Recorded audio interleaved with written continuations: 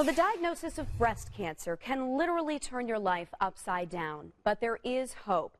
And that's what our own Andrea Moorhead shared this morning during a health summit where women like her, who are fighting a very aggressive form of cancer, got some good news.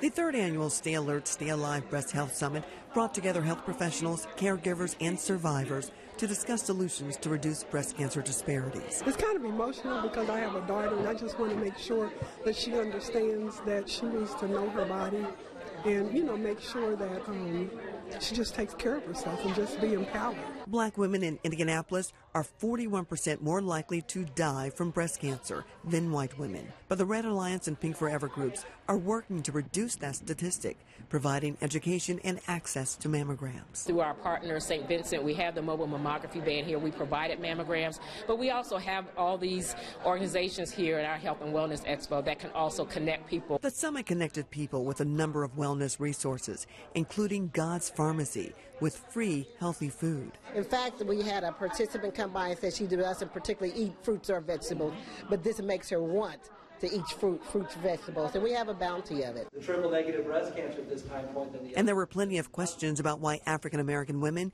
get triple-negative breast cancer more than others. We suspect it's somewhat genetically ingrained, so our ancestry probably dictates the breast that is more likely to form this sort of tumor. And it's a problem because it's a type of tumor that doesn't have good targeted therapy. But just yesterday, the FDA approved a new type of therapy called immunotherapy that could reduce the reoccurrence of cancer for African-American survivors. A revolutionary treatment that allows a patient's own immune system to attack the cancer.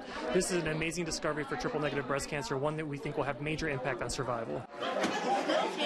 The resounding message from the Red Alliance: it takes everyone to be all in to help eliminate breast cancer. They took me under their wings and they showed me different resources and how to be an advocate for myself and others.